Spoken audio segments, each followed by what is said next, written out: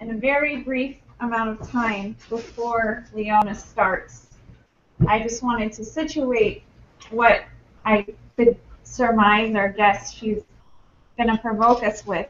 And I was actually very much thinking about what Tony just asked Leona about. And, you know, Mr. LaRouche has been very clear that we're in a completely new system. And I'll go through a couple examples of that. But what is a new system? It's not that we're no longer going with what the British did. We're going with a type of system that really provokes the minds and souls of the population. And that's why I think this question of Helium-3 is very useful, because the idea, what is that the essence of being human is actually an ability to be self-critical and to know what you don't know. And that is actually the job of legislators or government, you know, is to actually provoke people into that state, that self-critical state. And a good example of this came up over the last couple of days, where, you know, people have sort of, you know, there's a deeper degree to which we can really take in what Lynn is saying in terms of this idea that there is a new system now that's taking over. And a good example of this is the fact that most of us, even the better of us, still hold on to this idea that money has value. And it's a huge, huge block to political action. And this was completely blown out of the water in a few ways, because the assets of this financial system have absolutely no value. And the more this new system takes over, the more that's clear. And an example of this, and this is sort of, you know, a technical thing, and, you know, people could ask questions about this, but, you know, the 12 largest banks over the last several months have had to put together something called a living will. And the idea of a living will is, if there is a crisis or a stress to your bank, how would you respond? Now, there's some details to this, but essentially the Dallas Federal Reserve Chairman, Thomas Honig, was very clear over the last couple of days that none of the living wills of the top 12 major banks were adequate. Why? Because through various schemes, they still want to hold on to all of their assets at full value, specifically their derivatives. But what he's saying as one of the Federal Reserve heads is the value of these banks has no value, right? So essentially, within the establishment itself, you could say, there is an acknowledgement that this bubble is a bubble. You know, these banks are trying to say, oh, if there's an emergency, you know, we'll take our insurance money, you know, we'll do this, we'll do that, and we'll take it before we even know for sure one of our derivatives is going to fail. And Honig says, you know, it's definitely going to fail. And, you know, it's funny the way these guys think, because it's all, everybody lies to try to keep the illusion that everything's fine. Everybody lies. Even the person on the street lies. And, you know, what kind of culture do you have where everybody lies? I remember you can't really be self-critical when you're lying to yourself and thinking your money is worth something. But I remember in 2007, I was in Washington, D.C., and a couple of our organizers went to an event for what's the grouping that insures people's deposits? The FDIC, yeah. And it was the top major banks, a lot of the banks that were, this was in July of 2007, beginning of July of 2007, so think about that date. The top major banks are there. Sheila Bair was there, who was either the vice chair or the chair of the Federal Reserve at the time. And the whole theme of this several-hour, day-long event was, look, we've never needed, we pay in, every year to the FDIC in case there's an accident. And there hasn't been an accident since 1932. So could we have our money back? At least some of it? We've been giving the government an awful lot of money to insure us, and we're doing A-OK. These guys are liars. So, we really we have to be completely vicious on this question of people's money. And, I'll just say as a counterpoint to that, just to expose how bankrupt this system is and how Obama, Wall Street, the British have nothing to offer, take the example of the economic sanctions against Russia. And think about yourself, right? Because we were telling people about what Moonshao was saying, or whatever the heck his name is, that these sanctions would be the equivalent of an atomic bomb, right? Some of us believed him, some of us, cited him as a source, etc. Well, guess what? They weren't. Why? Because this system has no power anymore. What LaRouche is saying is truthful. Europe and the United States try to wage sanctions against Russia because they think money has power. We think they have power. But lo and behold, the more they added sanctions, what happened? The more it added to the collapse not only of the financial system of Europe, but the idea that we need to break from the European Union.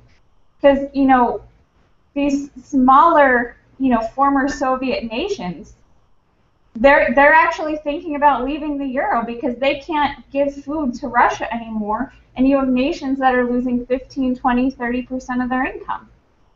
So this new system is taking over and replacing this one that we've always known LaRouche forecast 50 years ago inevitably would collapse. But this new system is taking over.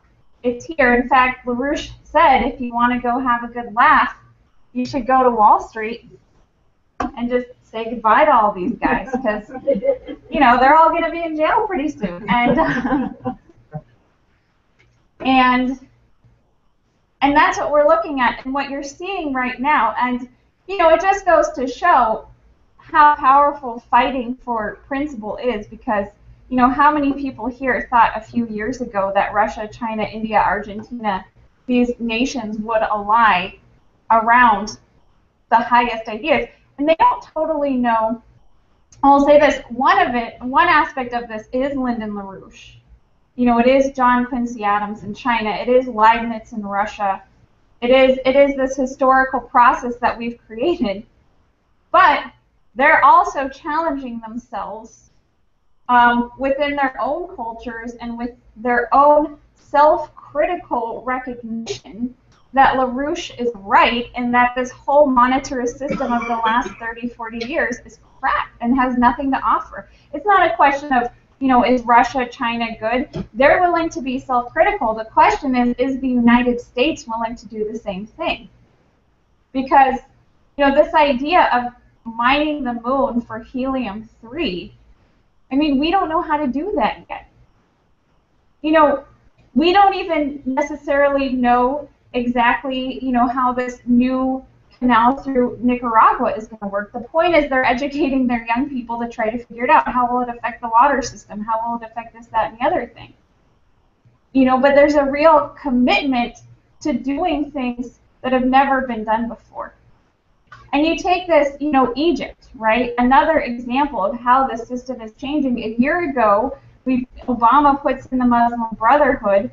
This year, Obama gets slighted by al-Sisi because he wants to meet with Putin and discuss building a second Suez Canal.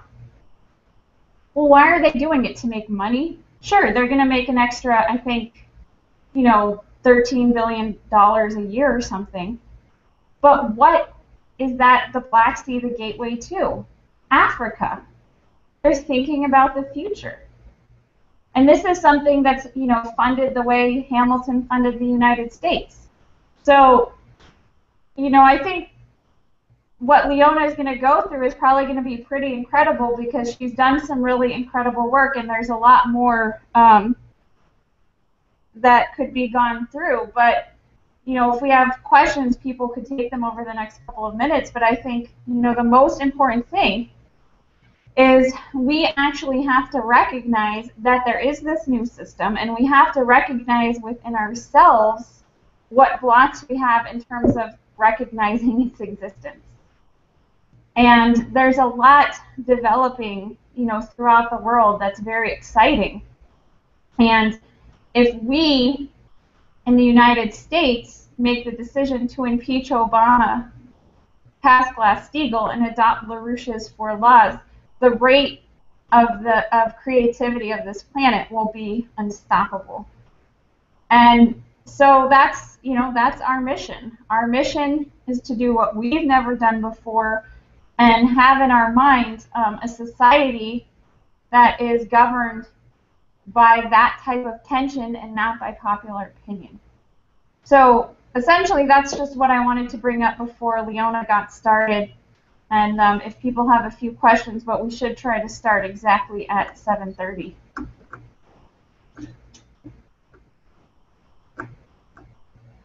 Yeah. I haven't been to one of your meetings before, but I'm really curious about the value of helium and what its potential is. Well, that's actually what Leona's going to go through. Okay.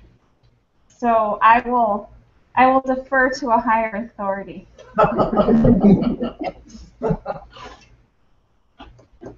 Were you going to say something, Sean? No. But if Leona doesn't answer you adequately, I'll give you her phone number. Okay, so I guess we can all get. It's 7:19. We've got more time. Well, I was planning to be quick, thinking we'd be really late. I don't know if people have questions, but I will say there's this statement.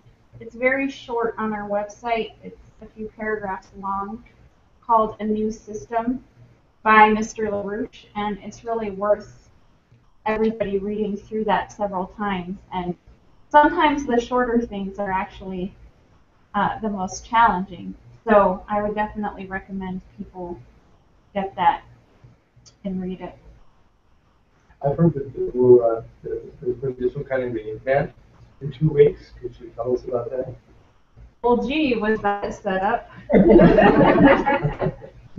We're going to be having a town hall meeting on the 30th of this month in Pasadena on this question of the future. It's going to be, from 11 to 4. We're going to perform selections from Mozart's Queen as we celebrate the death of the British Empire and head towards a system of true immortality for mankind. And there'll be discussions on the water crisis and how we're going to solve it from the standpoint of the universe, solar system, which I think Leona will go through. And, a political strategic discussion. Yeah, people should come, because we're at a point now where, and this is why what Leona is doing is so important, we actually have to understand things we've never understood before, because we're about to implement completely new concepts. And it's very exciting, but it is a real challenge, and that's why I think this town hall meeting is really important, because it's funny, this poll came out, which I think a lot of people have seen, that 76% of the American population realizes that their children, or thinks that their children, are going to have a worse future than they have. And I will be a little bit bold in saying that that's actually not true. Because either their children are going to be a part of this new development bank with Russia, China, and India, and become real scientific, artistic minds, or they probably won't exist. So most people in the population, they realize there's something wrong, deeply wrong, and there is something deeply wrong, but most of them don't actually realize we're on the verge of actually completely shifting that. So it's very exciting. So everyone should come to this town hall meeting. Do you have more examples on I know Leona's going to go over the Helium-3, but we haven't yet built a fusion reactor that can use Helium-3. So we actually only have computer models of what we expect. But this idea of LaRouche. I mean, she could probably go through the technical things, but there's stuff we don't know. But the point is that we have to acknowledge there are things we don't know and fight for bringing them forward.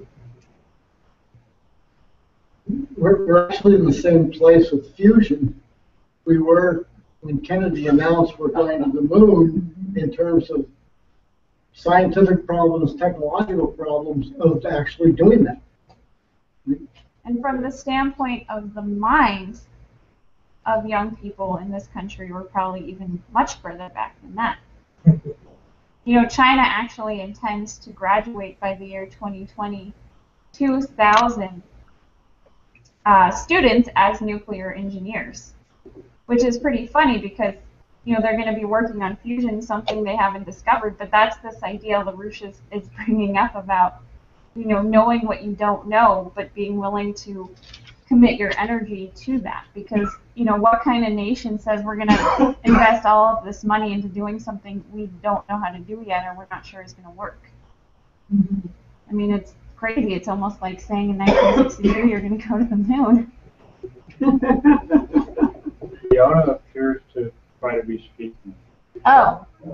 Did you unplug the microphone? No, I didn't unplug it. We also have guests, it looks like. Can you hear me?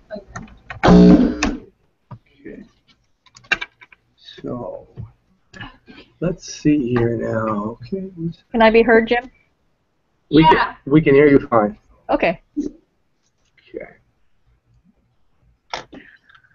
Okay, I'm going to start, and I'm going to go through some of the things that Alexandra did just go through, but also with some of the things that Mr. LaRouche more recently said about this strategic situation. And hold on one second. Okay.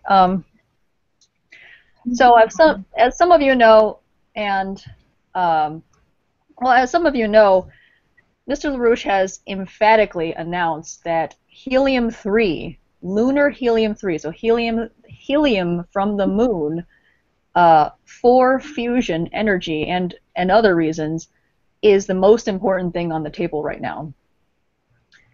And I know that this is a paradox for people, and I've already, you know, there are already a couple of questions that have come up, and I think that's very good. I think it's a very good paradox to struggle with. And I have seen that people have been working with Mr. LaRouche for a long time. People who were just running into Mr. LaRouche and this organization's ideas have all had. I've seen sort of three reactions that are very common. To the left. Can you mute yourself? Yes. Sorry. Okay. One is sheer jubilation. So one is excitement about this idea. One is actually horror. And I'll go through why I think that that is one reaction. And another reaction is sort of both, but at in equal extremes. Not just a sort of medium between the two. I think it's part of the confusion comes from the intensity of the situation, and the situation is very intense. You know, every day we see the type of horrors, the type of genocide that you thought only occurred in history, but actually is occurring right now and is covered very little in the press. And you sort of see it in its full raw form in YouTube videos and so on. And you see the economy just so horrible to the point where you have, you know, it's been years now where there was a soaring suicide rate in Greece, and these are terrible conditions that you see right now. And now the question is, why does Mr. LaRouche think that talking about helium-3 and mining the moon and fusion is so important right now, when this is also the man who has made this whole war situation up front, made it the leading issue, and made it very clear that we have to that the population has to be aware of just how close to world war, nuclear annihilation war, we have been in. And I think so one is the intensity of the situation. I think that causes this extreme reaction. And I want to address that. The other thing is why helium-3, which is the question that you had also asked, is why helium-3 fusion? Of all the different things you could possibly promote that are good, why specifically that? Okay, so of all with the first one, which is the intensity of the situation, why is he talking about fusion and sort of something that's so-called in the future? The same. I've actually gotten this question several times. If fusion is so far in the future, it's at the least 10 years away. The best estimates are 10 years away. The most practical estimates are 15, 20 years away, and the most common term is always 30 years away. So why would you talk about that right now when we're facing such dire situations? And this question was actually posed to Mr. LaRouche just last week himself. And he had this interesting response, I thought. He said, just supersede it. And at first I thought this was sort of treating the subject lightly. But after a week or so of development, every day, I realized that actually this is a very precise answer. And in the context of the events that Alexandra has mentioned, and for San Francisco, you probably have gone through some of these events as well. You've seen what has happened, what the reaction has been to actions that are not against the rules, but entirely outside of the rules.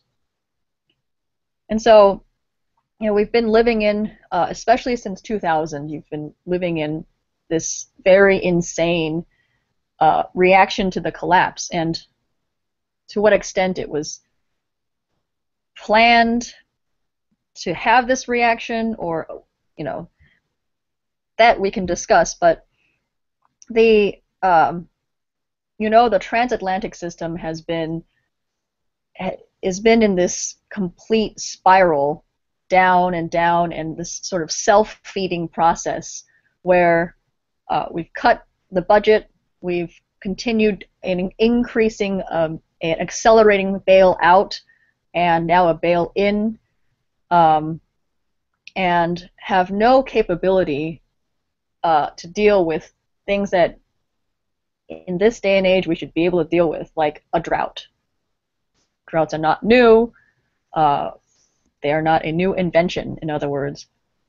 And so this is, but at the same time, during this period, what's happened is you've seen now with, I think the first thing that came on prominently into the scene was this whole Argentina situation. So Argentina was put into this situation where they were to choose to bankrupt themselves or to bankrupt themselves, and they chose neither, really. And the whole world went with it. And for people who know, who are a little older, who have just been around Mr. LaRouche for a while, know that Mr. LaRouche has been pushing countries to unilaterally, basically, break from this this looting system for decades. And he's had several different situations where people almost did it. And at that time, it really required whole blocks, like, for example, all of South America to break with the IMF, which was one case, and so on. But this is really a case now where this has happened, where Argentina decided to go against what was, considered court justice, which was completely unjust, and the rest of the world went with it. There was this BRICS case where the BRICS countries, Brazil, Russia, India, and South Africa, came together, created a development bank, first time since Bretton Woods, so it's first time since 1945. People came together and created a development bank and had contracts following that that say what they're going to build. Sanctions. You guys mentioned this as well. The whole sanction fiasco. It's interesting. I found all of these articles going through what people were planning once Putin fell, because the sanctions were going to work so well.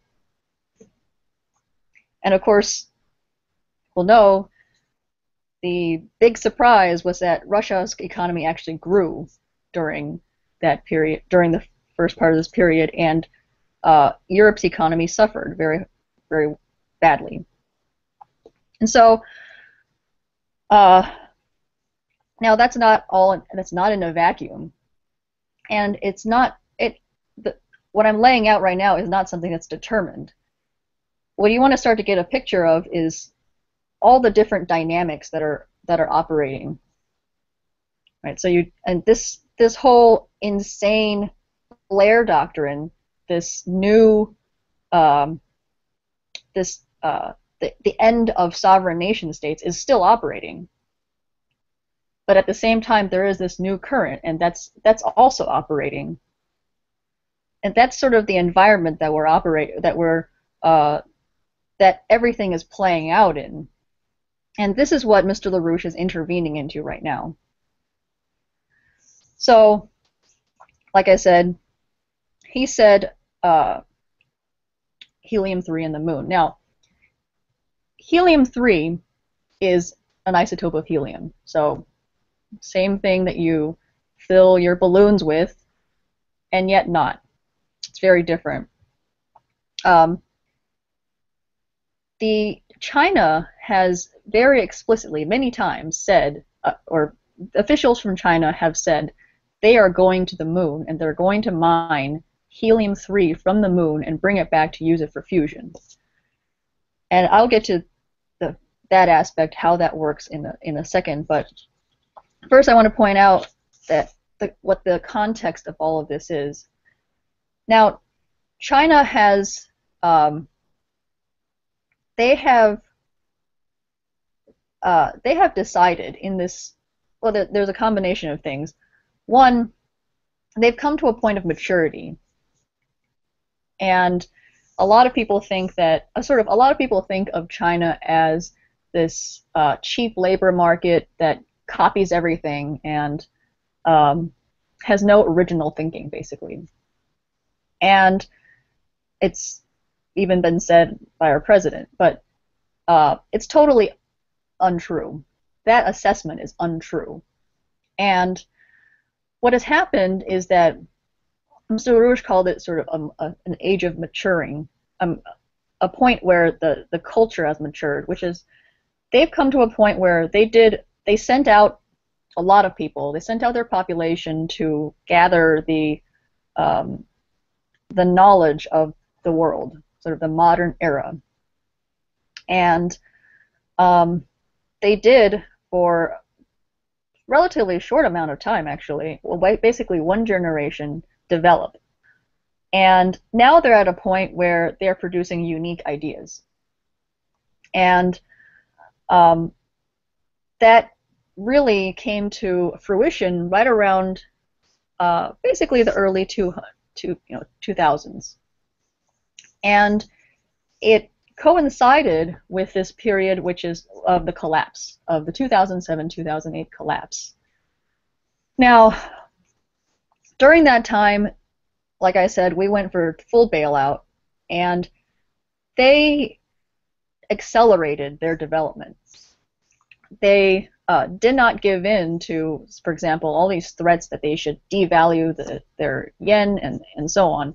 They didn't do that. They did the opposite. So what they did actually was they built the world's largest many things. So they built the world's largest dam system in 2007, the Three Gorges Dam. They built thousands.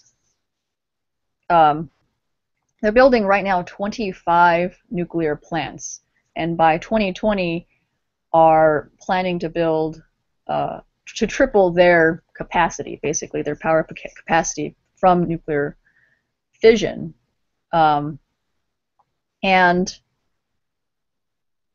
mean, I think the best of all the different things they're building, they built 6,000, almost 7,000 miles of rail in this period. So 2007 to 2013 is when that number is from. They built 7,000 miles of rail, and this is high-speed rail.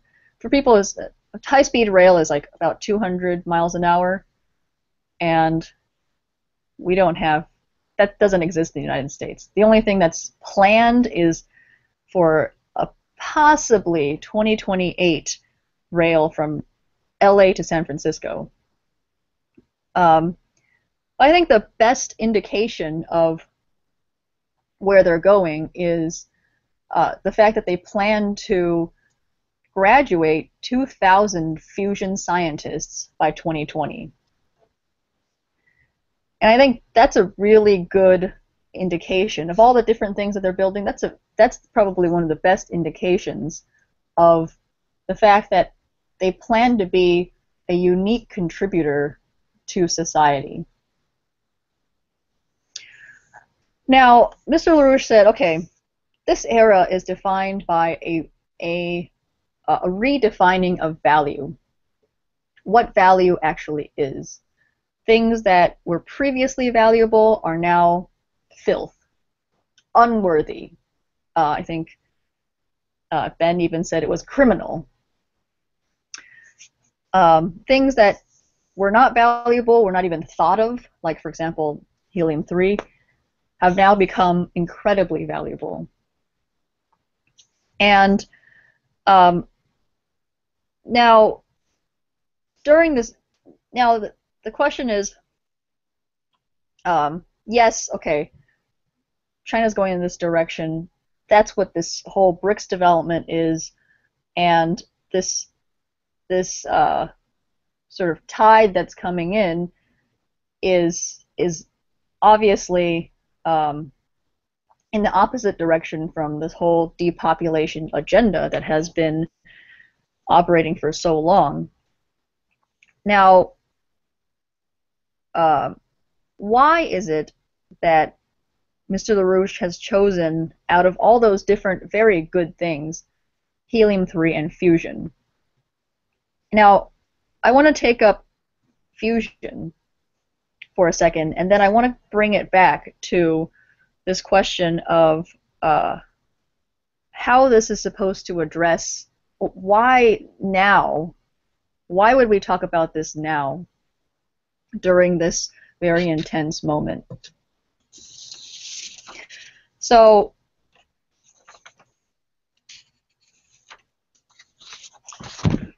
okay, so I'll just go through some of the basics, and I'm sorry if this is, people know it already. So helium is an isotope of helium. Like I said, it's chemically exactly the same as helium. You would not be able to tell if you had a pure helium-based balloon, Helium-3-based balloon. It would be exactly the same as Helium-4-based balloon. It might be very, very, very slightly lighter. But so chemically, it has no difference from helium. From a nuclear standpoint, that little bit of difference makes all the difference in the world. And that distinction is very indicative of this new paradigm, which really is what Mr. LaRouche is discussing, and really is what the driver is that he's now called helium-3 fusion from the moon. So what do I mean by that?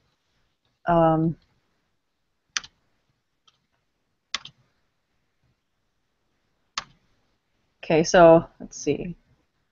Let's look at a couple of things. Okay, so this is what fusion is in the textbook. Okay, it's taking two very light elements. These two names, deuterium and tritium, are actually two versions of hydrogen. And they're just heavier versions of hydrogen, but they, again, have chemically the same reaction. But on a nuclear scale, that little bit of difference is what gives you the capability to do fusion or not. So you can certain combinations of atoms, when you get them close enough together at a high enough energy, they will fuse, creating two different elements, two other elements. So this is true alchemy, right? You're actually creating other elements, like gold out of mercury type of thing. And in the process, a little bit of mass is lost. And it's not lost, it's just converted. It's converted to energy. And that amount of energy can be calculated from Einstein's equation, E equals mc squared. So that's the textbook version. What most people know, this is sort of small picture, but what most people know about fusion, usually when fusion is mentioned, they talk about the amount of energy that you get. And the amount of energy is incredible in the sense of per pound, for example. Are people having a hard time hearing?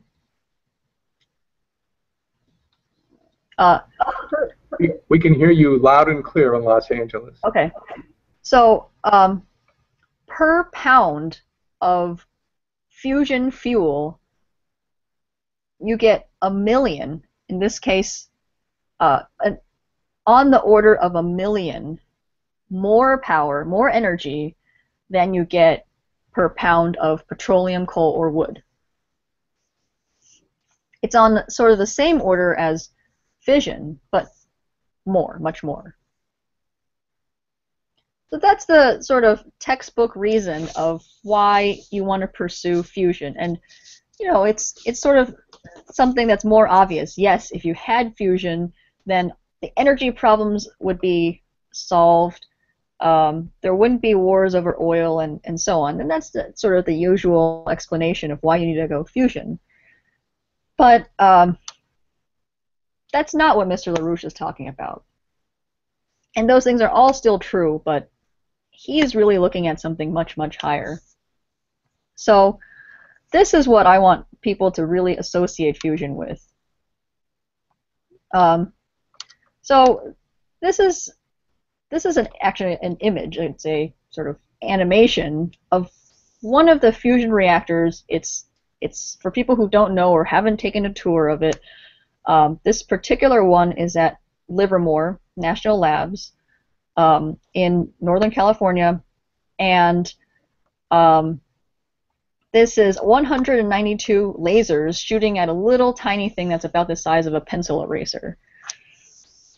And in this machine, they create a density that is 1,000 times that of the sun, the core of the sun. One of the lasers that they produce for this purpose, though they didn't end up using it for this one, it's doing some other incredible things now, produces light that is an order of magnitude brighter than any star that we know of. Okay? This is another type of fusion reactor.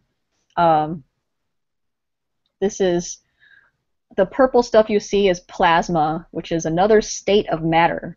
So there's the solid state, liquid state, gas state, and then there's a plasma state, which is when things get so hot that all the little electrons that usually stick on there and hold chemical elements together fall off and are free to roam around with the nuclei.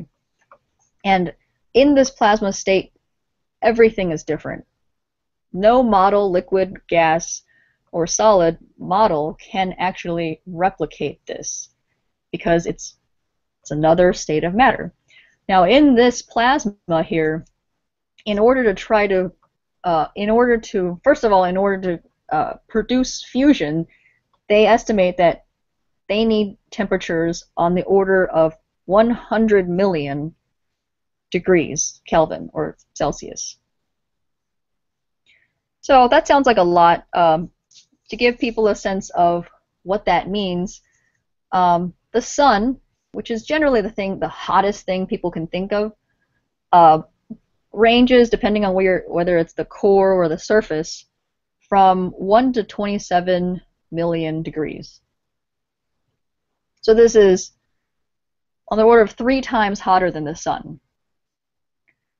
And because of the particular properties of this plasma, which is it's electromagnetic, it's charged, we are lucky because no metal can withstand those type of temperatures, because you sort of imagine that if you throw anything at the sun, it will evaporate or vaporize, or whatever you call that, annihilate. But in an ideal way, this thing can be controlled by magnetic fields. So that's what you see right now. No wall is holding this in. This plasma is being held by magnetic fields. Now, there are actually other reactors, which I don't have a picture of, which, like for example, in New Mexico, there is a totally different principle being used for fusion, called the Z machine, which produces 1.2 billion degrees.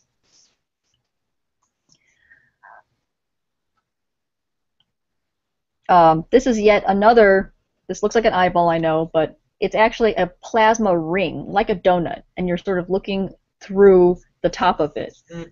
And this is actually a picture from the 80s, but the same type of experiment is being conducted in New Jersey at a relatively small machine, which is producing these plasma rings, which are challenging all of physics today.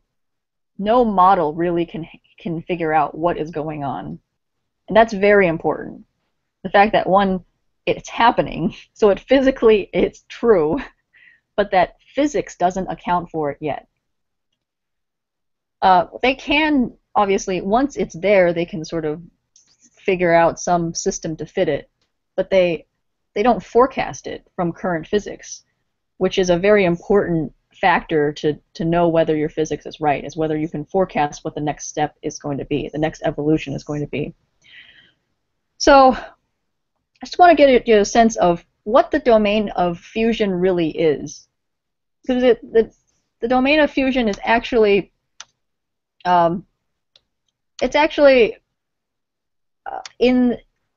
it encompasses all the things that they call high energy density physics, and that a lot of things fit in that, like lasers, these hot plasmas, and so on, but a lot of them, if not all of them, are actually related to this specific search, which is how to create fusion.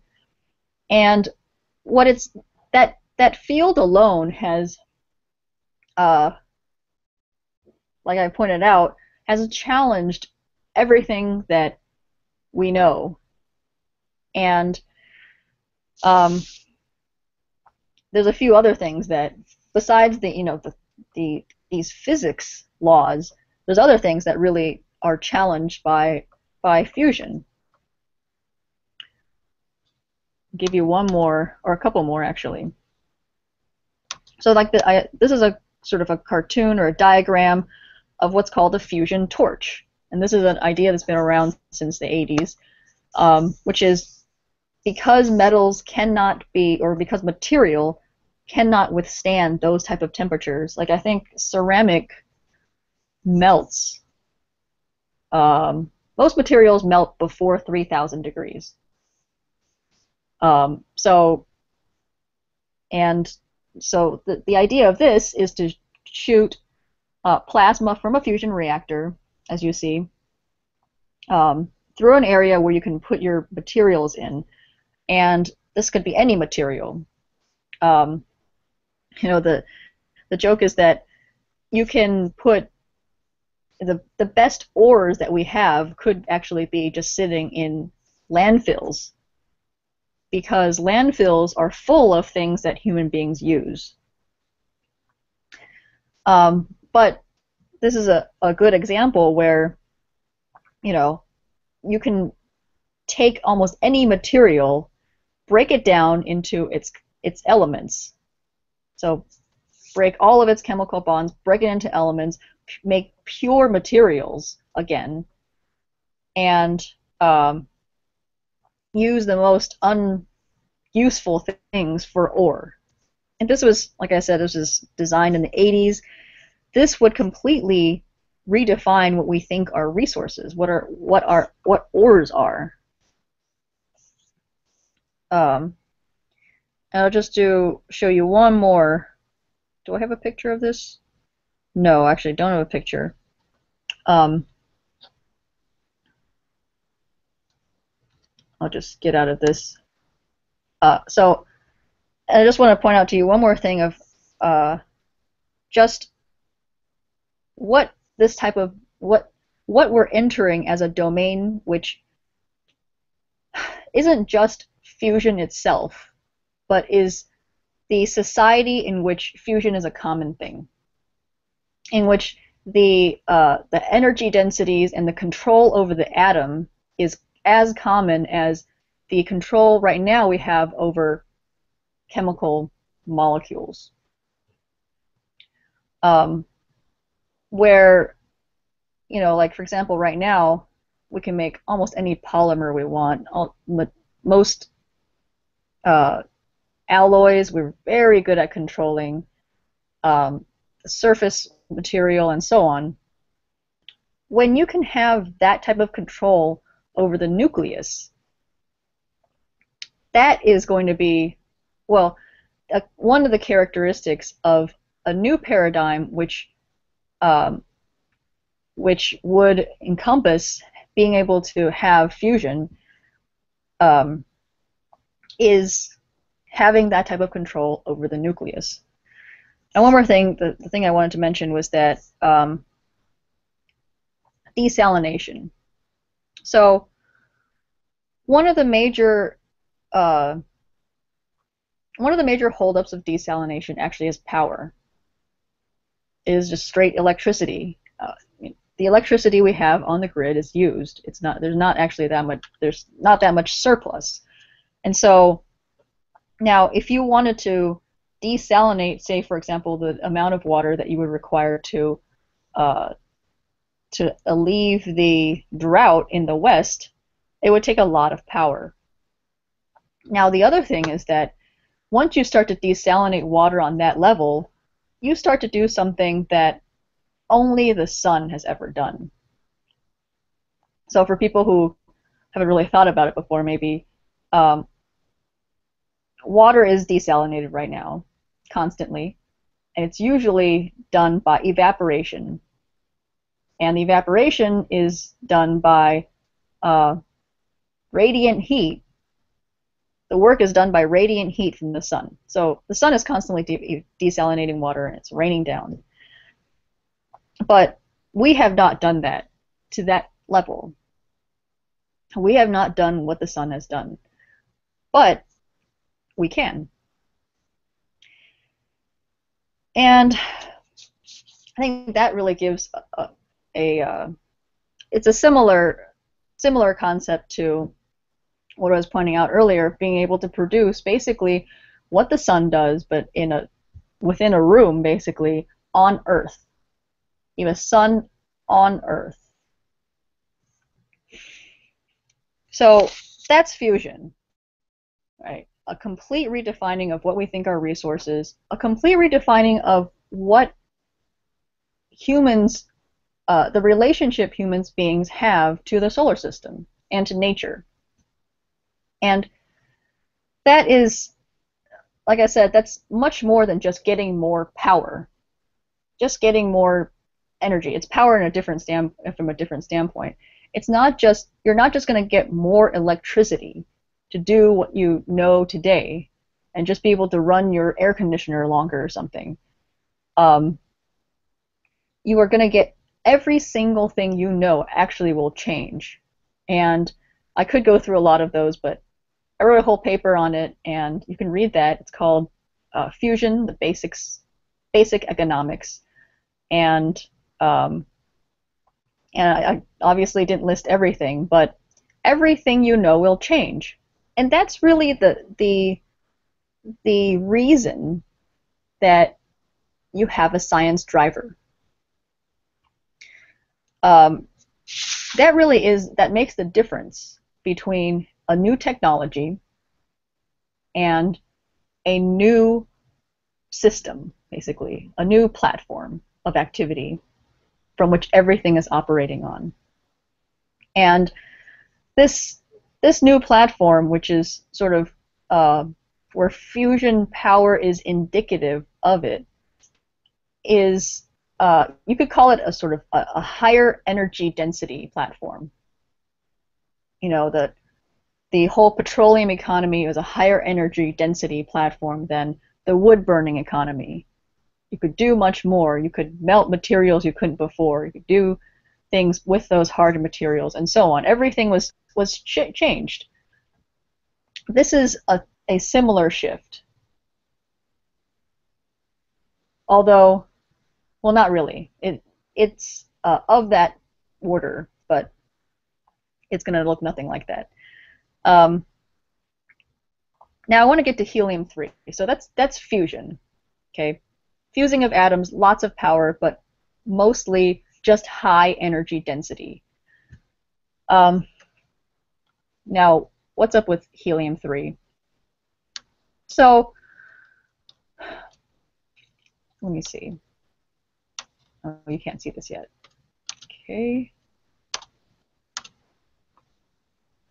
So this is a diagram that of several different fusion reactions. So the most common one is the one at the top, the one that most people are working with and you always start out your reactor with. Well, actually, that's not true. Most people start out their reactors with the second one, which is just two atoms of a heavy hydrogen, which you can get from the oceans. They fuse to produce these two different reactions. So two different types of hydrogen, they fuse to create, for half the time they produce a neutron and a helium-3, and the other half of the time they produce hydrogen, regular hydrogen, the most abundant one, and one called tritium. And you can see these numbers, 3.3 and 4.0. These won't really mean anything. These are energy measures. These are in mega electron volts, for those who know what that means. Look at these in comparison to the other ones, though. So the one that most people are shooting for, though, is the one on top, number 1. And deuterium and tritium, these are both, again, forms of hydrogen. And the reason that people choose hydrogen is because the lighter elements are actually easier to fuse.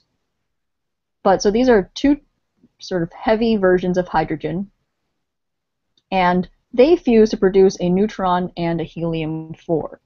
Helium-4 is the most common type of helium. 2 neutrons and 2 protons. Now, Mr. LaRouche is saying we should just go for this other one. Not just go. The one at the very bottom. And right away you'll see, okay, so the one at the bottom is deuterium and helium-3. Deuterium is, again, a form of hydrogen, and then there's helium, this lighter form of helium. And it produces a hydrogen and helium-4. Okay, if you look at the numbers, 18.4 versus 17.6, you know, it seems like it's only a little bit more. Now, the difficulty of helium-3, which Don mentioned, is that it burns at a higher temperature. In order to get this reaction to react, it's higher than the first one, and which is the reason that most people start with deuterium and tritium.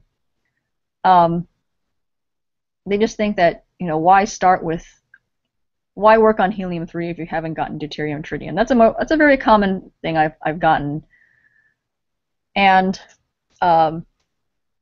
therefore all the reactors right now most reactors right now are going for that.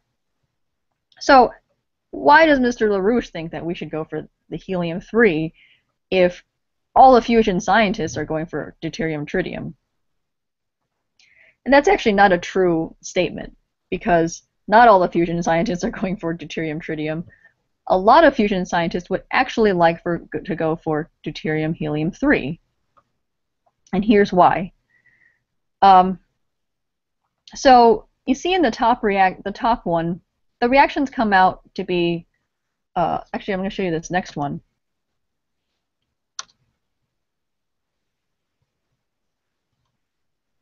Okay, so this is actually pretty much the same graph, but in number form, less colorful. But the reason I want to show you this one is because it has these number breakdowns. So you see on top there's these numbers, 3.5 MeV and 14.1 MeV. Deuterium and tritium come out with this helium and neutron. The neutron is where most of the energy is, 14.1 MeV. And neutrons are a little funny. They can be great in some conditions because they're not charged, and they can be very pesky in others. In energy production, they are incredibly pesky. And I'll give you a good example. For people who have seen the ITER reactor, so this international tokamak, or have heard about it, or can look it up after this. This is a giant reactor, and it's the most expensive reactor we've ever produced. And a large part of this reactor is due to the fact that the fusion reaction produces these uncharged, uncontrollable, because they're uncharged, so they can't be controlled by a magnetic field, neutrons. And these neutrons react with things. They sort of shoot out of the reactor and they react with things, and they make everything radioactive. Now, this is really not a problem in a fission reactor where you're just shooting the neutrons into water. But in a fusion reactor, well, anyway, in a fusion reactor, you don't want to be doing that. And now, ITER, if you go look onto their website, they actually have this breakdown. It's a very nice interactive breakdown of what all the parts are, and you'll see that most of the parts are diagnostics.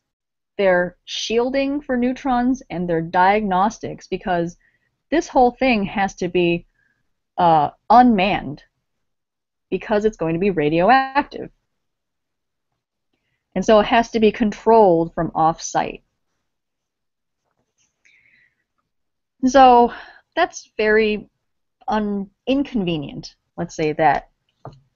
The second part of it is that because these are uncontrolled neutrons, in order to produce energy out of this, you end up having to send it through water, letting it stop in water, making the water boil, and oh, I have a picture. Making the water boil. The boiling water produces steam, and it goes through a turbine. This is actually a picture of a fission reactor, and that's what a fission reactor does. So a fission reactor produces these neutrons. Neutrons then heat up the water. Water turns into steam. Steam goes into a turbine. I talked to a couple of fusion reactors, right? Fusion scientists, and it's a very common term, a sort of very common thought, which is why use incredibly high energy neutrons to just boil water? Right? You can boil water with coal or with almost anything. Why would you do that? You want to do something unique. You want to do something that, if you're going to go through the trouble of producing fusion, you want to be able to do something you could not do before with any amount of coal. And so, okay, let me go back to this other one. Okay. Now, if you look at this third row here, between deuterium and helium-3, you'll see that most of its energy comes out in a proton. So all of its products, mainly there's no neutrons. That's the main thing. And most of its energy comes out. A proton is basically hydrogen. Okay. So it comes out in a charged particle. It means that it can be contained, it can be controlled, it can be directed, and it can be directly converted to electricity. Because that's really what electricity is. Electricity is just moving charge. So why go through the trouble of taking this electromagnetic plasma, which is already moving charges, and then converting it to heat, which is one of the oldest forms of energy, and then producing electricity? You can produce electricity at almost 75%, 80% efficiency, depending on what the reactor, what type of apparatus you use. So that's one aspect of it, is the fact that helium-3 will let us produce more electricity. Okay. Now, the other aspect is that helium-3 doesn't really exist in abundance on Earth. And I know a lot of people say, well, why do we want to use helium-3 then? Why don't you use something else? Deuterium is in the water. Proton, boron, proton is just hydrogen. Hydrogen and boron is available on Earth. Why do you want to go to the moon, which is where it exists in abundance, to get this helium-3? And my sense of it is that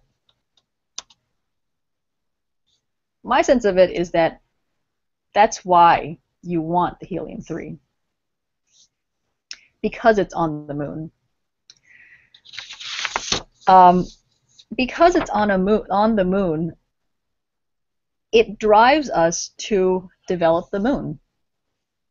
And this is very important because, well, I don't know if people need it because for the longest time now, so for let's see, so since the early 50s, we have been planning to go to the moon. And even much before that, there was a great movie made in 1929, or was it 1919, going through actually in pretty great detail a man landing on the moon, right? And since then, we did land a man on the moon in 1969, a long time ago. And the idea at that time was not to just bounce around, grab a couple of moon rocks, and leave. That was not the idea. The idea for everybody who was involved was, we're going into space. This is the space age. This is like for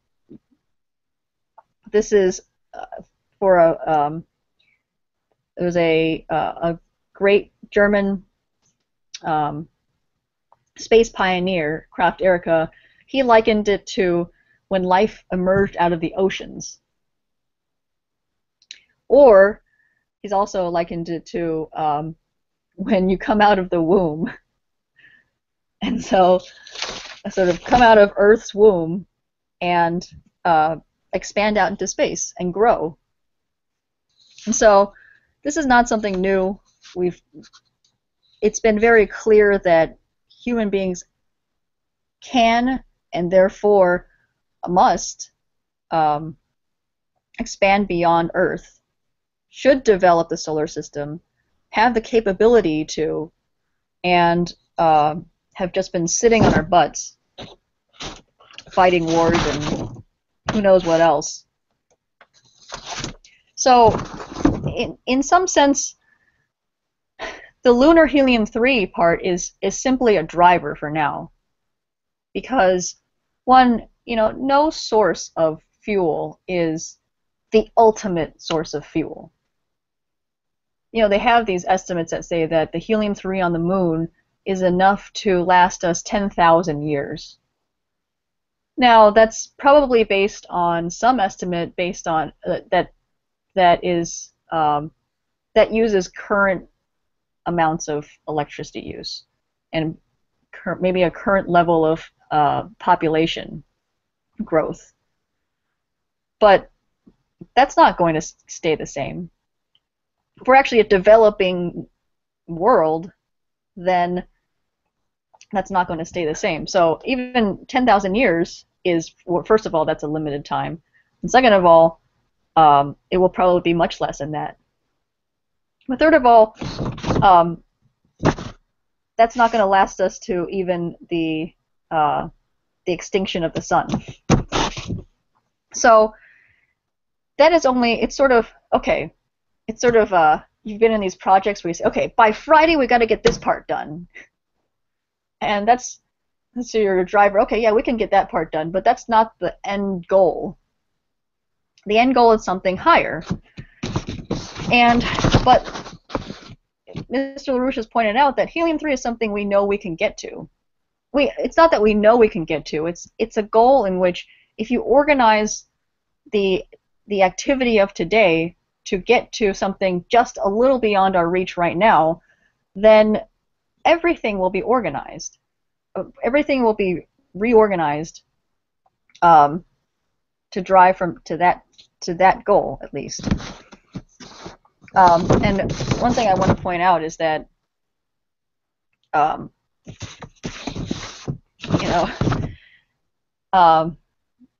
people have all, I've heard this funny argument about jobs. I talked to this guy in Houston who said, okay, yeah, fusion, but do you support the Keystone Pipeline? And I knew the reason he was asking is because he probably works in that field. But I want to ask you, so first of all, how many people is it going to take to send rockets to space and mine the moon?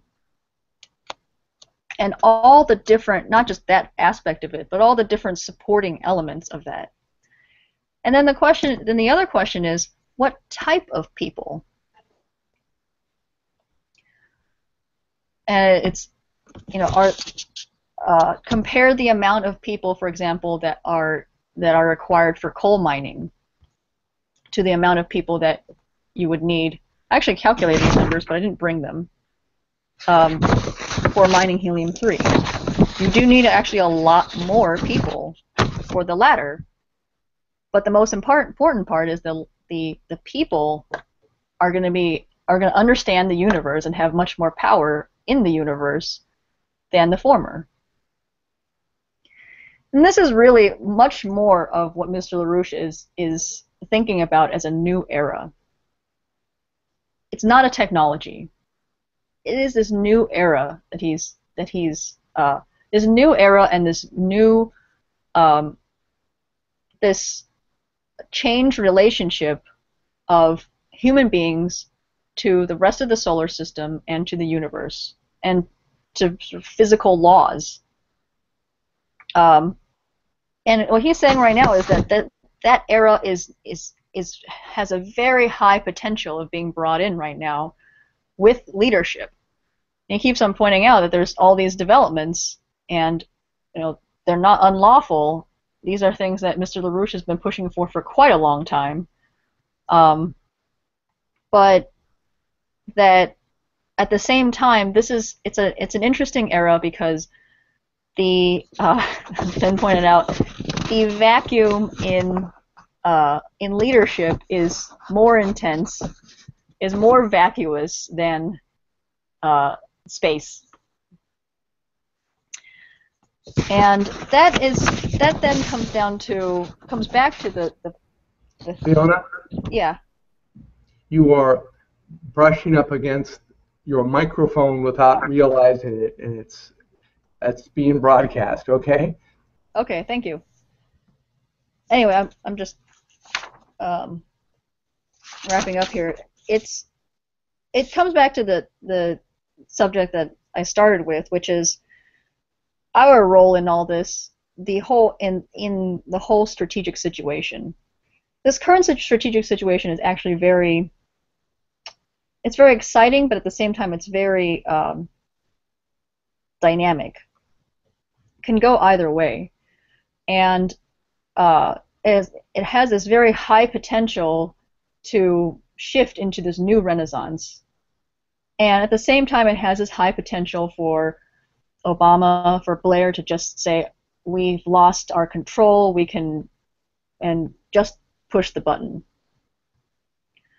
And so, in that sense, there's the timely aspect to it, but then at the same time, there has to be a sense of what it means to win. Like, what are we working for? What is the purpose of mankind? And that really is the quality of leadership that needs to be leading right now, and it doesn't right now exist in where it traditionally is and should be, which is in the presidency and around the presidency. We've gotten clear indications from the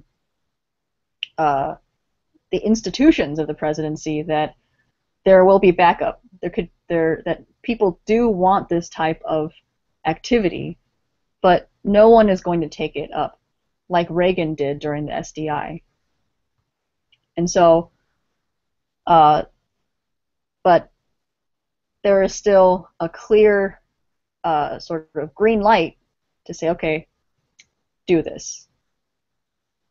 So that's where I want to leave it off. It's like I said, nothing is determined, but if you can get a sense of what all the factors are,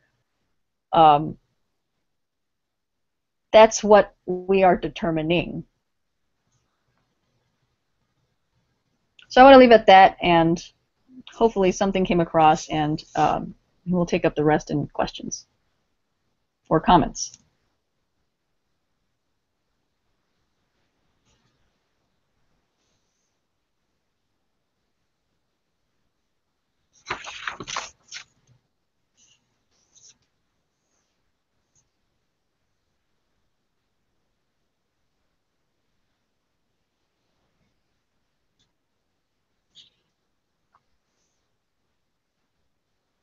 Don't all rush to the mic at once.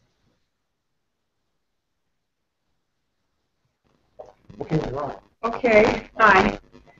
Leona, well, one question I have is the question of, I mean, you might have answered this, but I just wanted to, the power of fusion versus fission, in terms of what the actual, how much more powerful is it? And I realize that the process of creating a fusion reaction is a completely, it's a completely new. We don't really know exactly how we're going to do it. But the process of creating a fusion reaction is going to develop all kinds of discoveries in and of itself. But I think my question has been, you know, in the organizing, we tended to say fusion is so much more powerful than fission and that kind of thing. And I think it's kind of, you know, we don't really know what we're talking about. And so I was wondering if you could enlighten us on that. Yeah, sure. Let's go back to this. Actually, let's see if I have this image.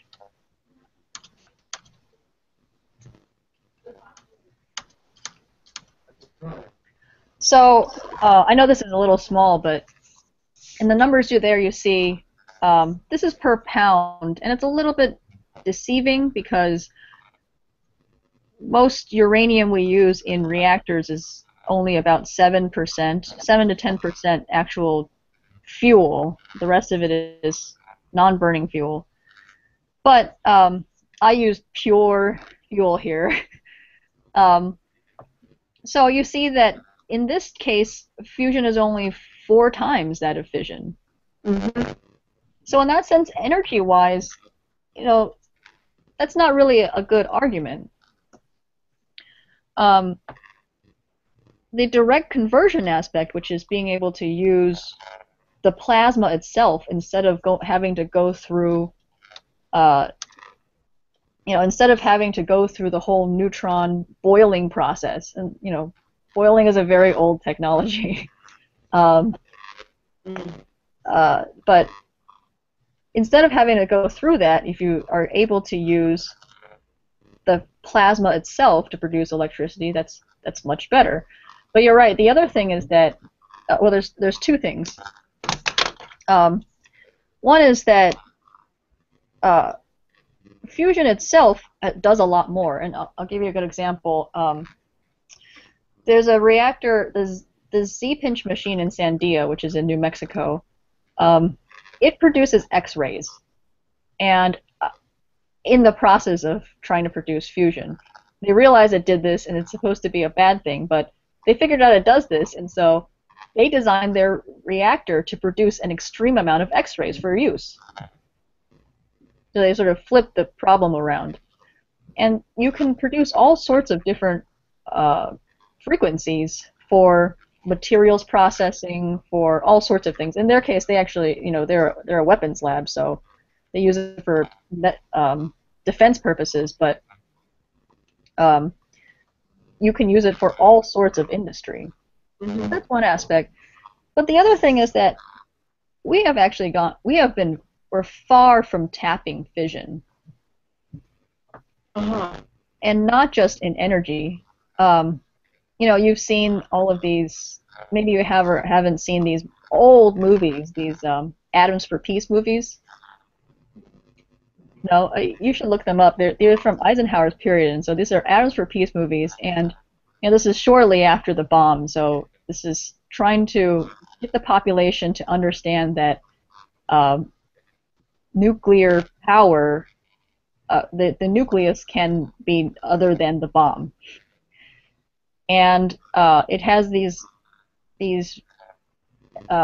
examples of people using neutrons for transmutation, for creating isotopes, for medical isotopes, for industrial purposes, where you can sort of shoot them through. They show this process of producing very thin metals, evenly thin metals, by shooting radiation through it.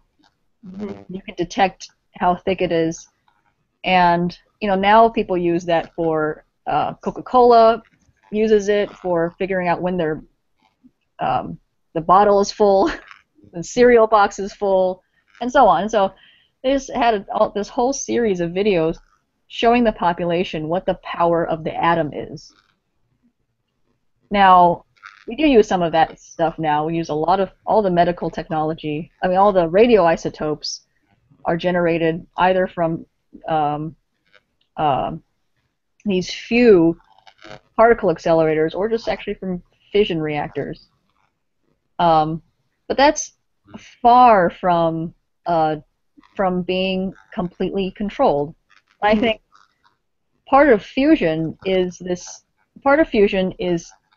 completing that cycle of sort of completing that picture of full control over the atom. So we can fission. So we have a capability of certain amounts of transmutation, of sort of changing the elements, but we do fusion. That's, it's not that we don't do it. It's just we haven't produced enough energy out of it to produce extra energy. But people do fusion. But having that type of control over the atom is going to require all of that. It's going to require that fission is much more than just producing, electricity, for example.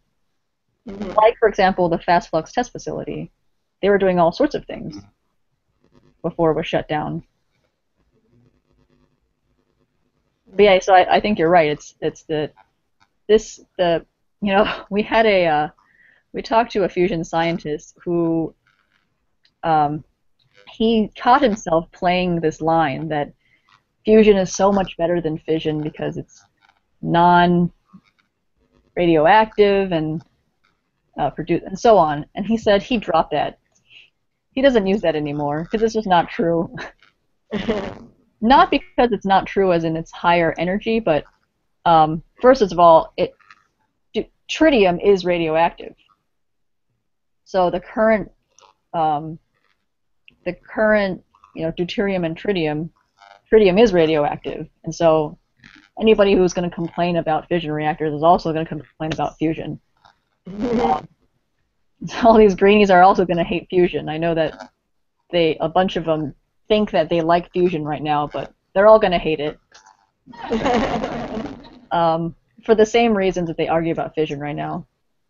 But yeah, I think it is really, it's this, we got to think about these domains of control and not technologies. Like fission power is a technology. Mm-hmm. Okay, good. Yep, it's a lot to learn. Okay, we have another question. Oh, a couple more questions. Hi. Hi. I understand the importance of helium-3 energy, which is definitely going to serve the future generation well. However, at present, many parts of the world is experiencing with drought. Is there any technology of helium-3 can help to improve the water resources?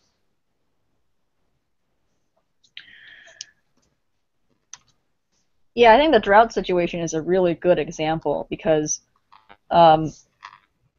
honestly, the drought would not exist if we had not prevented fusion from being developed in the 80s, 70s, and 80s. And we put out some material out on that as far as how fusion has been completely suppressed right when it made its breakthroughs in the late 70s. But honestly, the fact that we have so little control over an understanding over the water cycle is absurd. And now you see, people are finally starting to understand some of the ionospheric influences of the weather, and most importantly, the solar influences of the weather. And so, people think that weather comes from weather. Without the sun, we would have no weather. Actually, without the sun, we would have no life.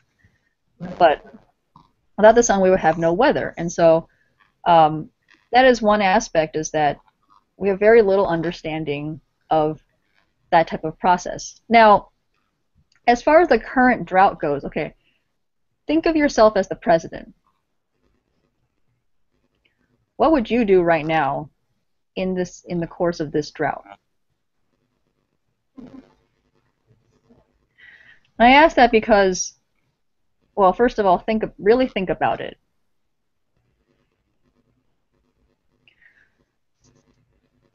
Because I'm not saying that helium-3 is going to solve everything. What I am saying is that there's no shortcut development is the only answer. Now, as you saw with, for example, Roosevelt's period, if you really want to get stuff done, you just get it done. And so, like, you know, these frackers, they bring in tons of trucks of water. If you were serious about resolving this drought, in this drought crisis, I mean, the first thing you could do is just bring in trucks of water. Now, that's the most inefficient thing you could possibly do, but if you are dealing with people who are dying, starving, or the land is being parched, that may be the first thing you do while you're building desalination plants, which takes a year or two. That is something you can do, is build desalination plants with current nuclear power. And people have estimated if you actually didn't have environmentalists picketing outside of your nuclear plant, you might be able to build these in 2 to 3 years, especially if you built modular nuclear plants. And then in the longer term, we do have to start understanding how these droughts actually occur. Why is it that there is this disparity between floods happening in the east and drought happening at the same exact time in the west? There have been these studies where they showed that the greening of the Central Valley actually brought rain into the Four Corners states. Or the greening of Imperial Valley also lowered the temperature in that area by 3 degrees. And so on. And so there are these unexpected experiments that we have performed where we've seen that large weather patterns are really not that not that they're not uncontrollable, but they're not magic. You know, there's a mountain range, and therefore the weather stops there, and so on. These are the type of things we can understand and control. If we need to plant a big forest like Israel did in the middle of the desert, then we'll do it. Roosevelt planted a giant row, a wall of trees down the middle of the country to stop the Dust Bowl.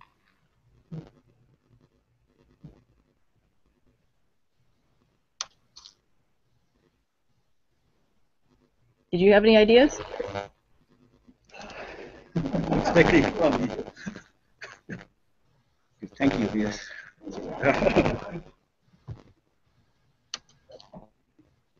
But yeah, like I said, that Helium-3 is more of a driver, you know. It's a driver for development overall. Hi. Oh, did you have a question from San Francisco, Mark? No? Okay. Okay, hi. Hello. The nation of Iran, Yeah.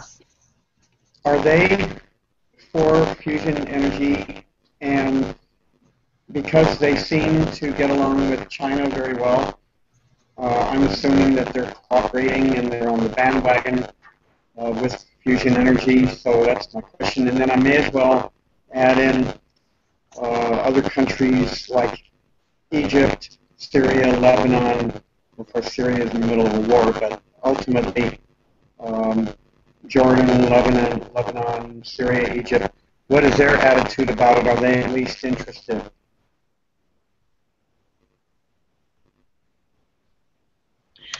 I actually don't know.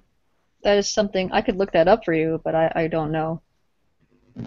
I don't know of any, in other words, I don't know of any major operations that are occurring there.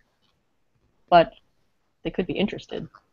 Okay, but Iran at least doesn't seem like they're in the right direction.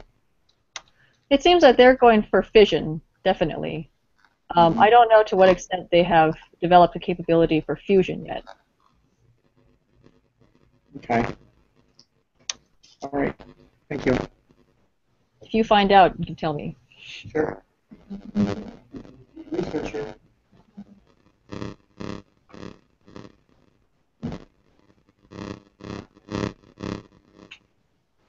Yeah? I see a hand.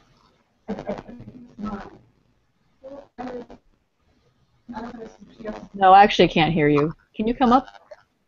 Yeah, please, because you can't hear you properly.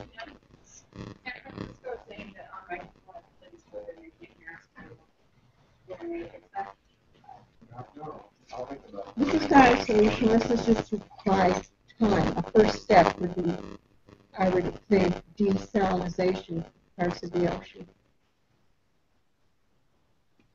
for the drought. Yeah, you're saying that would be a good first step. You're saying? Um, a device to buy time while they're developing more sophisticated means of for developing energy. Yeah, I think you're right. Okay, that was my simple idea. Okay. You know what's very sick actually is that California has plans for, I think it's 14 nuclear desalination plants, but they're never going to be built in this condition. In this type of insanity, in this type of leadership, they're just not going to be built. And that's what I mean about this era. Is it's really not a technology question, you know. It's not really a capability to, for example, build. There are going to be some problems. We don't really actually have a whole lot of nuclear operators in the U.S. because we don't have a lot of nuclear energy. So there will actually be physical constraints as far as how fast you can build these things, but the real constraints are political. Well, I would think that under the circumstances, which are getting worse and worse, I mean, just to watch the progression of the climate this year, seeing all the water and ice is in the northeast, and all the drought is in the far west. This would bring some kind of mental apolitical fusion. A mental what? This would bring some kind of apolitical fusion, just out of necessity. Uh-huh. You know, a strong meeting of minds. Mm-hmm. And the possibility of other sources, much more productive sources of energy, would take away all these politics. Because then it becomes irrelevant.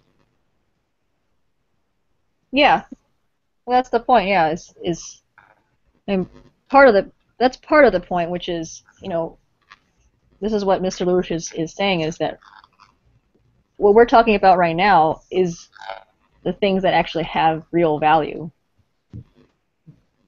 As far as money-wise, I mean, these things can cost, you know, on the order of a few $1 billion total.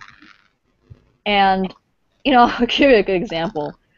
Over the past, since 2006, which is when, during Bush's term, when the whole renewable resources thing really shot off, and the renewable resources really shot off during, like, right at the beginning of Bush's period, especially the biofuels. Since then, they've spent over $100 billion on renewables. Now, if you look at the actual energy grid and look at how much renewables contributes to it, it's a joke. But the other thing is that, you know, the most expensive nuclear reactor that is out there that people complain about is $25 billion. Most of them require about, well, there's one that's asking for literally $200,000. You know, people have a sense of how much that is. That's like a house, right? Or not now, I guess, not in the housing bubble, but about 10 years ago, that was about a house. There's another one that's asking for $2 million to to break even, okay, to like start producing electricity, or to show that you can produce electricity. So it does show that it breaks the value thing. That's right. But at the same time, I have to say that, you know, it is this interplay. It's not automatic. It's not automatically that somebody who gets fusion is going to then break this whole system. There is still going to be a political fight because, you know, we've had a case where somebody got very close, and there was a major operation to make sure that it never went totally through.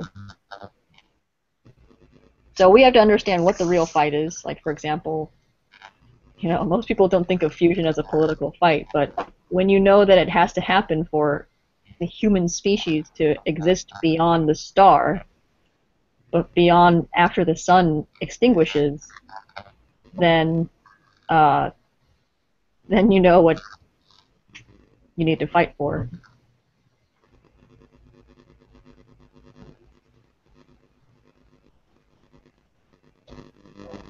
That was a little more than you asked, but some things I hadn't thought of. So you think that part of the political dysphoria is that they're afraid of, they're too afraid of money and the, you know, dynamics of huge amounts of money that would be helpful for things. No, I think most of the dynamic is actually our understanding of where we should be right now. It's going to be determined by that, versus the rules that have governed the game, which is what makes money. Are there questions from San Francisco or no? Otherwise, we could keep taking questions from LA. Okay, thank you. Thank you. So, Leona, San Francisco said that can you hear us clearly there? He said no. I mean, he said there are no questions, I think. No, I said I'm asking you if you can hear us. Oh, I can. Yeah, there's.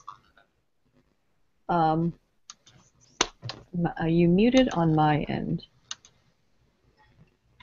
I just muted Mark now. You have to unmute yourself now. I am not muted.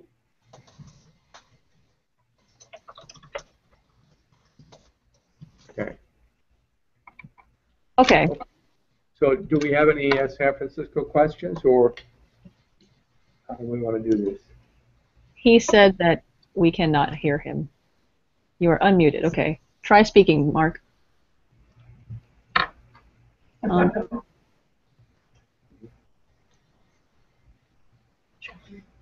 can hear you very lightly.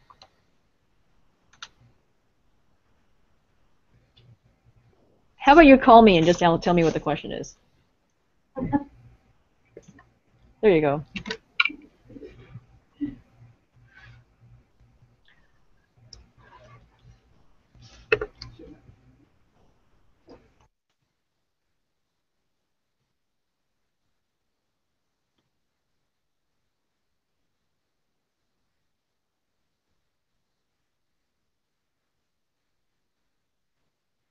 Okay.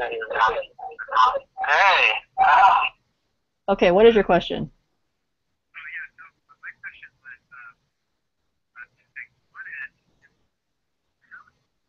Three designs actually differ from the current design. Like, do they have... How is what design different from what design?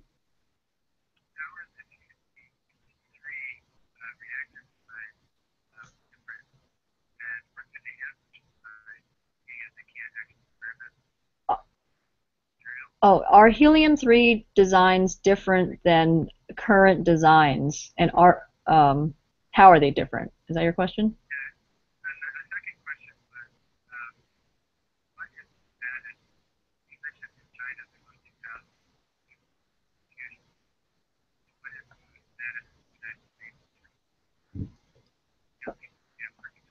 Okay, in China there are 2,000 people being trained for fusion.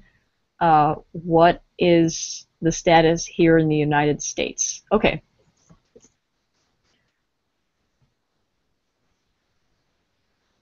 You can stay on if you want. Okay. Okay, so so there are certain reactors which are more prone to be able to run helium-3, and the main thing is being able to be hotter, denser, and so on. This is, according to Mr. LaRouche, there actually are other considerations which people have not taken up. But according to sort of current understanding, the ones that are hotter, denser, and so on could take helium-3. And these include, for example, a lot of the ones that these startups are doing. So there's a startup in Irvine, which is called Tri-Alpha. There's a startup in New Jersey.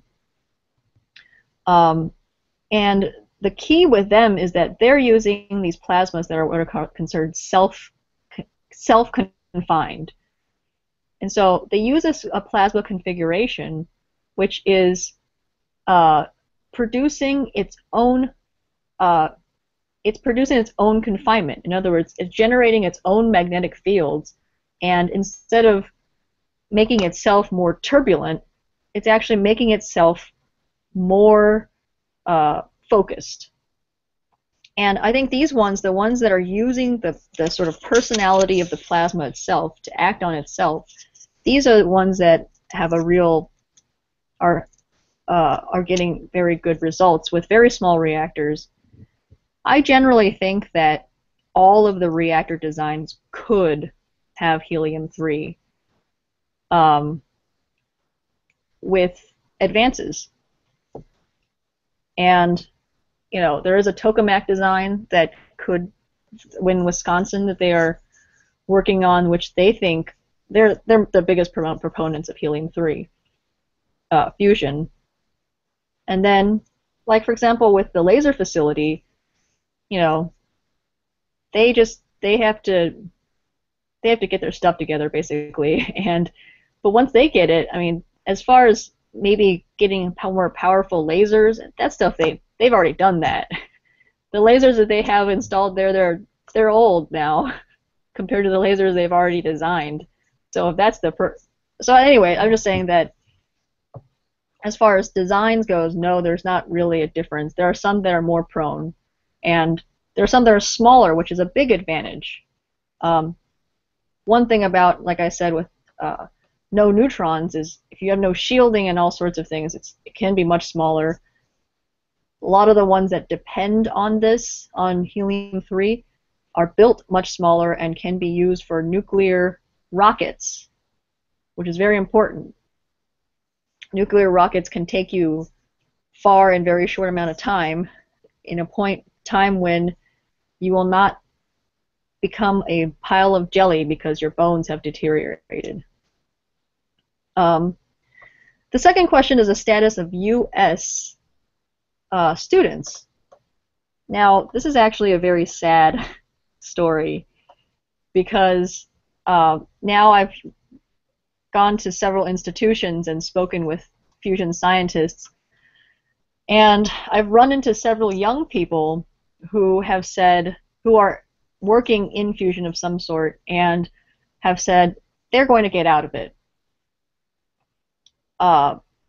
because there just is no future in the United States for fusion. And you know, like everything else, it's a year-to-year funding. There's a great reactor in MIT which was shut down, and they gave it 2 more years of funding so that the graduate students that are working on it now can finish. In other words, it will shut down, supposedly, under the current plan in 2 years. There was a scientist who has had 2 full projects which were full blown, which one day was just announced that it was dead. No more. Everyone must go. Everyone's fired. And so it does create a condition where no young people want to go into it. That's unfortunately the status of the U.S. Education of new fusion scientists, which is also creates sort of a time limit, because eventually the old people are going to retire and pass away, which has actually happened to a large extent. And the fusion know-how, which the whole world depends on from the United States, right? China got its fusion know-how from the United States. Will just not be there. But so anyway, that's part of the timing. It has to be considered as far as how you would bring new students in. I would imagine you would want something like a CCC.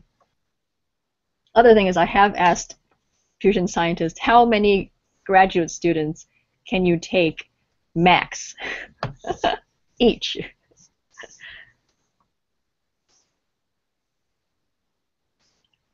Trying to get an estimate of just how fast we could graduate new scientists. Are you trying to ask a question there, Jim? Or Pat? Okay. Leona, Yeah. it's Pat. Can you hear me? Hi, I hear you. Shouldn't hear me. I do hear Leona, you. can you hear us? No. I can hear you. Okay. All right. I was going to return to the drought. In the previous question from here, I think it needs some context. And we want to go back to the time of John Kennedy. And in 1963, Kennedy set up a task force to begin building nuclear desalination plants in Texas and in California. Mm-hmm. And in fact, even after Kennedy was assassinated in 1964, the Metropolitan Water District of Southern California, which is virtually the entirety of Southern California, signed a contract with the Atomic Energy Commission to blueprint and build the first nuclear desalination plant to be constructed in Southern California. And it was to be online, producing energy, producing fresh water by 1970. Right? That idea, along with the space program that was supposed to go to Mars, all were thrown in the garbage can as the United States shifted in the late 60s and into the 70s to the Cultural Revolution that destroyed the idea of progress in our population. Right? And so the idea of the science driver for fusion is absolutely political, because it was the adoption of essentially a British monetarist financial system in the early 1970s, of dumping the American system of production and development that has given us the world we have today. And had the program actually continued, the drought today would just be a little blip on the political screen. Mm-hmm. But so now, addressing the current drought and the current situation, you have the entire political class of California essentially saying everybody should conserve and pray for rain. Yeah, do a rain dance. The problem is it may not rain, and there may not be anything to conserve. Right? So that is not too good of a policy that might work. Right?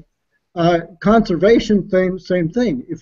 If there is no water to conserve, well, you're at a dead end again.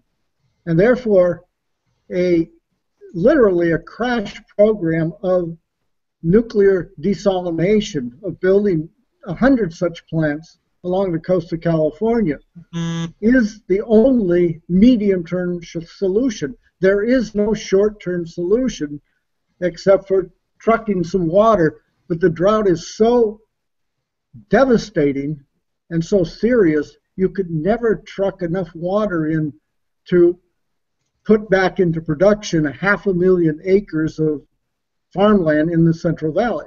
Right? So, you've got to actually address this from the standpoint of reality.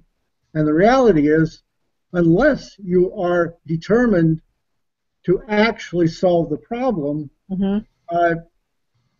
even short-term measures really won't do too much. Yeah. You only do the short-term measures in the context of a long-term solution. Otherwise, hold on. Nice. Okay, go ahead, please. Okay. Yeah, you're right. Exactly. Those short-term measures that I mentioned, for example, they don't make any sense unless you have a long-term plan ready to go. Because those are very, very short. Like, for example, like you said, trucking. I mean, that's a very ridiculous way that they do for example, for fracking. But that's what I was giving an example of. If you really needed to do it, you could do it. It's not really, But yeah, you're right. It does all have to be. It has to be scaled out. If the fastest we can build a fusion or a desalination plant is about 2 years, 2 to 3 years, then we have to figure out what all the time scales are, I think. There are these people who have worked on bringing rain from the coast inland with these ionization systems. How long that takes, I don't know. But we should put that into the timetable as far as that goes. Is it going to be before? Is it going to be after? But yeah, I think we should take it all into consideration. And then obviously, like you said, if Kennedy had it his way, we would not be in this mess at all.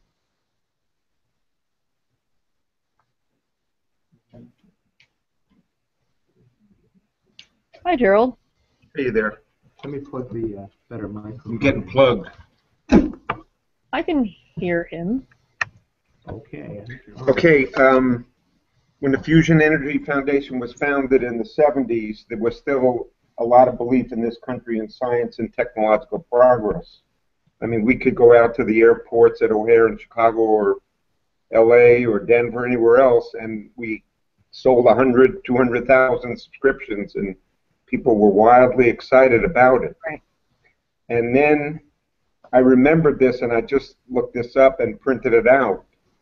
This is from the LA Times 25 years ago, April 19th, 1989, titled, "Fear of Fusion, What If It Works?" And they're quoting 3 people. One was Paul Ehrlich, the author of The Population Bomb from Stanford. The other was a guy named Jeremy Rifkin. And the third was a guy named John Holdren. This is 25 years ago. Wow. And what they're saying is the biggest freaking problem is, here's some of the quotes from Rifkin, "It's the worst thing that could happen to our planet, fusion." Ehrlich, having the prospect of cheap, inexhaustible energy from fusion is like giving a machine gun to an idiot child, says Paul Ehrlich. And then they quote Holdren with similar things. So it seems like the issue is really what you pointed to earlier when you were hypothesizing why Lynn thinks this going to the moon is really the key, because it will unite all the nations, and that the BRICS developments already is making optimism about science and the future is becoming the coin of the realm, like, for the half and more of the world. Mm-hmm. And that seems to be the most important thing to address, is why have people become so damn pessimistic? I had a guy tell me today, I'm not kidding you, that Obama was planning to move the White House to Kenya, changed the name to the Black House from the White House, and then he was going to have 250 elite troops ready to shoot and kill anyone who objected to it. And the guy, was seriously believing it, So my question really is, it seems like we really got to address this fundamental philosophical question of the relationship of science and optimism for the future. And a related question, although I don't know if you have an answer to this, one of the things that we used to think about also was how science could increase the longevity of life. That is, we need some of these scientists who are the ones who've kept knowledge alive. They need to live 150 years, 120 years to be able to give their full contributions to humanity. And I'm just wondering how that's affecting the whole scientific fusion and other things today, that we need to have, knowledge preserved and developed for the future.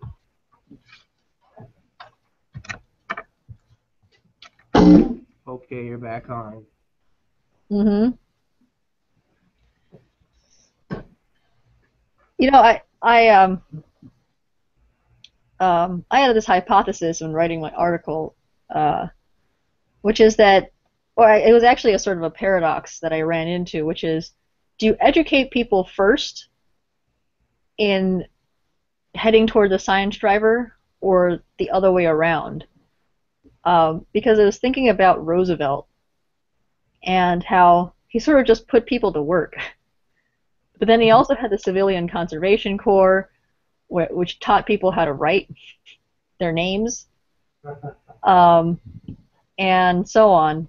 And I think there is that aspect as well. There is an aspect where the acting out of the sort of being in the system of progress also gives you optimism. I always meet Chinese scientists or just Chinese people who are, especially who are a little younger, who have known nothing but progress, right? Because their lifetime is within the span in which China has been progressing. And so I think there's that aspect of it, is don't expect the next generation to be nearly the same. But then I think, and then as far as the current population is going to really take some fighting with, because experience says all the things that confirm people's pessimism. But at the same time, people see we're not pessimistic. So I think this also gets at what Mr. LaRouche was so adamant about months ago, which is experience doesn't tell you much. You've never experienced being on Mars, but that doesn't mean you shouldn't be there.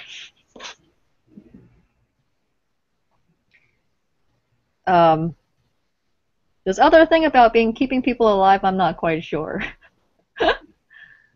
I think it's, I do think there are a lot of, the funny thing about the healthcare system, it may not be exactly what you're asking about, but I know the thing about the healthcare system is that the healthcare system always has advanced through the highest always through our drivers, our technology drivers.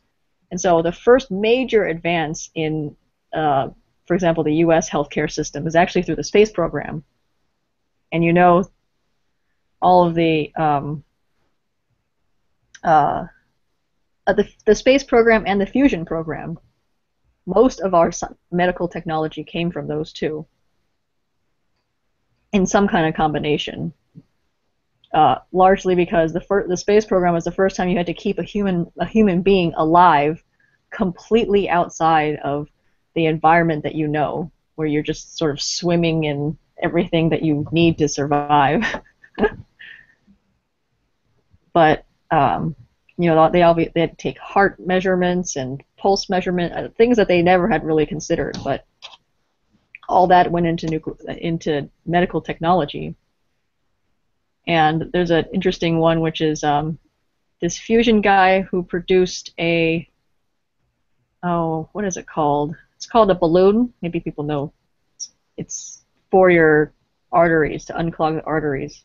Anyway, but so I think that is always the trend, is when you push these limits, you also one, you understand life more, but then two, is just it always feeds in that way. But I do think a lot of these diseases we still die from are still very third world.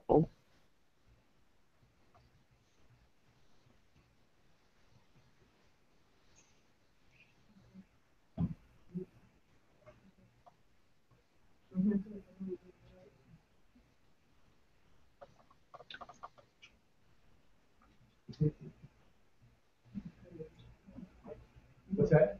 Yeah, okay. I will. So, Leona, can you hear us here? Yes, I can. I think it may be time to cut the Yeah. room.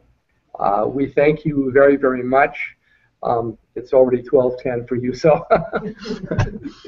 Okay. Okay, good. I hope you guys got something out of that. Yes. We got lots out of it. Thank you very much. Thank you very much. Thank you. Bye-bye.